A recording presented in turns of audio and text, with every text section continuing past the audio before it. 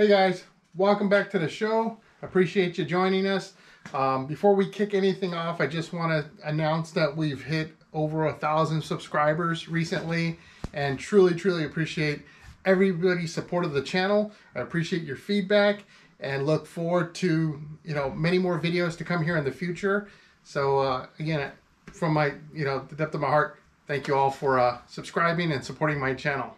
Yeah. Okay guys, so let's talk about what we're going to do today. And what we're going to address is actually an alignment problem with the new rotors that we put on, along with the 21-inch wheel on the 07 Road King Blue.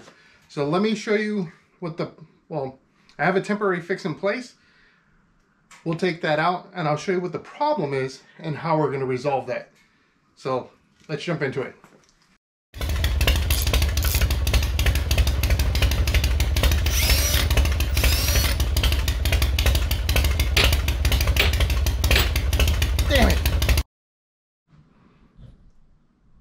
So if you didn't know, there are two spacers on both sides of the wheel on this Road King, and I think that goes to say with all of the different models of Harley Davidsons, or at least for the touring and the Softail models, from what I know.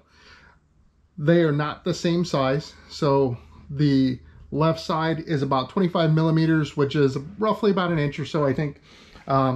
But the right side is a little bit smaller, and we'll take a measurement of that so I can show you what that looks like.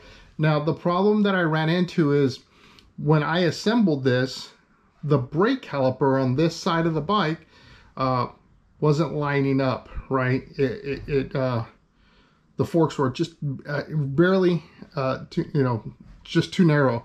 So what we've done is we've temporarily put a fix in place, which was to add some very thin carbon washers to accommodate for that extra space. And we're gonna replace those along with that spacer with a Drag Specialty 25 millimeter or 1-inch axle spacer. So we're addressing that problem. Now, I've got those spacers in place, so of course everything lines up right now, but what we'll do is I'll take those shims out and kind of put it back together roughly to just show you what it looks like when things aren't lining up. The other thing is, as we do these shims, we also want to kind of keep in mind that you still want to keep things center, right? So you don't want things to be shifted one way or the other. So just be aware of that. Take your measurements. If something is drastically moved to one side or the other, that should be a red flag for you. I would say if you run into that situation, stop what you're doing. Do a little bit of research. You may have to go to a mechanic shop to have them look at it, but for my, for this video, I don't have those problems, and so this is going to be relatively simple. But just as a heads up, not to shy away from it for yourselves, but if you run into that situation, that's kind of that marker for you to say, whoa, hang on, I'm missing something. So let's go ahead and let's pull those little washers out.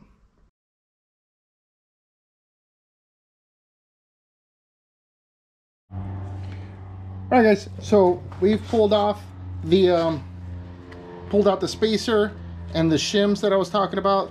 So these are the two shims, and I wasn't really sure. And guys, just so you know, this is something that I came up with. So it's not, I didn't do any research on this. I just realized that because of the spacing, I needed a bigger shim, and I didn't have one available. So I improvised by using some space or some washers. I needed to find a particular size washer, which I couldn't find a one-off, and so I ended up using these carbon fiber washers, and I can tell you, not a great idea. You can see this one here is somewhat like warped or whatever. I don't know. It's kind of, you can see the pressure molded it a little bit, and then this one is a little worn. So if you're looking to, resolve a similar issue, this is not the way to go. So, one of the things I hope you all get to do is learn from both, not only my wins, but also learn from my losses, right? So my mistakes. So let's take a look at the width of our spacer, and then we'll compare it to the other spacer. So we're going to go ahead and just use the digital caliper. We'll zero it out, and we're going to take a look at this spacer. So we know that's a 1-inch spacer or 25 millimeter, and this spacer here is only 22 millimeter, right? So it's a little shy, right? And hence why I ended up using these guys, because these ones are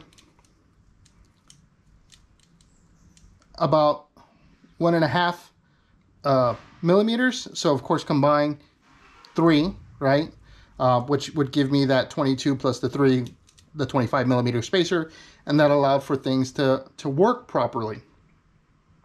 So let me go ahead, and I'm going to put this stock spacer back in so I can show you what issue I was having and why we're doing all this work.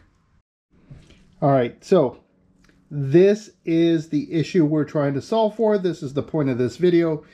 With the smaller spacer in place, this is the 22 millimeter spacer. And then guys, if you're jacked on English versus metric, I apologize. It just, you know, I start off with a lot of metric stuff, so I'm going to reference the metric size to it. But that said, I've got the 22 millimeter on this side. The 1-inch or the 25 millimeter spacer that's stock for this bike is on the other side. And when you go to put on your caliper, you hit. And that's because this fork is in a little too far. Now, I did try to adjust it, thinking maybe I just had something twisted or whatever, but that is not the issue. It's truly a spacing issue. I double checked my rotors just to make sure I didn't have something off on the rotors, and those are good to go. So the only fix that I could think of in this particular case was to increase the spacer size by the 3 additional millimeters that would allow for this fork to be pushed out a little bit more, and it lines everything up. So we're going to go ahead and remove the spacer and put on our brand new 1-inch spacer. So this is actually going to be a pretty convenient effort here, just in the fact that I don't have to worry about pulling the tire or the wheel away from the bike at all. All I have to do is push the axle back into the other side, remove that shim or spacer, get the other spacer out. We're going to put a little bit of axle grease on it because you want things nice and greased up. We'll put it in place, and then we put it all back together. It's a very simple fix to a very annoying issue, and if you don't fix it, if you wedge your brake caliper in place, what you're going to end up with is probably some, you know, rubbing brake pads that you're going to constantly trying to chase and figure things out. And if you've seen some of my prior videos, you know I did have that, but not related to this. The other thing is, if you're not chasing after it, and what you'll end up with is, because there's going to be that little bit of pressure there, that means that your rotor is going to be pushing against a particular pad, and you're going to have uneven wear on your brake pad. So that's why we're addressing it in this fashion. So let's go ahead and take it apart. I'll high speed you through this, so that way you don't have to bear with all the noises and sounds of the ratchets and whatnot.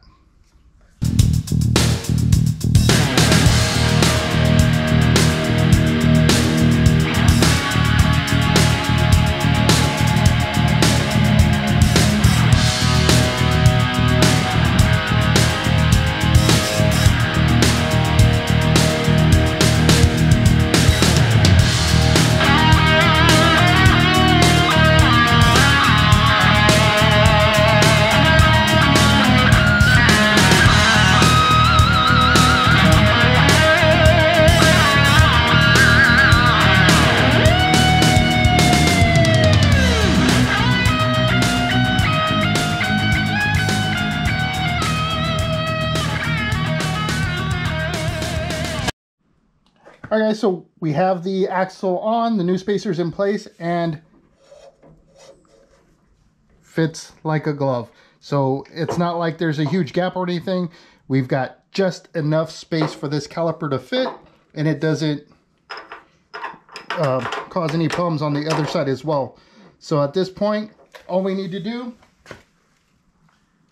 is put our caliper bolt in, torque them down, and put our caps on. And this is a done deal. We'll have to do some cleanup because I got some grease here on the inner part of the rotor, which I don't want. Chrome's already hard enough to keep clean, so I got to clean that up. So let me go ahead and put this caliper together, and we'll take a look at the finished product. We're all back together, guys, and what you may want to do is pump your brakes a couple of times. If you had them, if you had the caliper off, you're going to want to pump them a couple times, make sure everything's set, and then check the wheel motion, make sure it spins freely. If there's a slight bit of drag, that's fine, but you shouldn't have to really crank down on it. If you do, something's wrong. Take it apart, relook at it, and again, if you run into a situation where things look really, really off, stop what you're doing, and you may have to reassess the whole situation and perhaps take it to your local shop or something like that. But all in all, should be a very simple process, and you can correct small issues like that. Now, if you find a significant difference, like I said, 2 millimeters, whatever, even though engineering-wise that's not a lot, but it's a good number. But if you're looking at like ½ an inch or something like that, big problems. Don't try to adjust that stuff by yourself because you got a bigger problem that needs to be addressed. Okay guys, so that's it for today's video. I hope you enjoyed it. Again, it's a simple fix to a small problem. Just be aware of the, kind of the red flags. And if you hit one of those red flags where things are very, very different, then be careful. When you're messing with your front wheel especially, I take a lot of caution just because if things go wrong there, then, things aren't going to go well for you. So be careful, ride safe. And until my next video comes out, I hope to see you in the wind.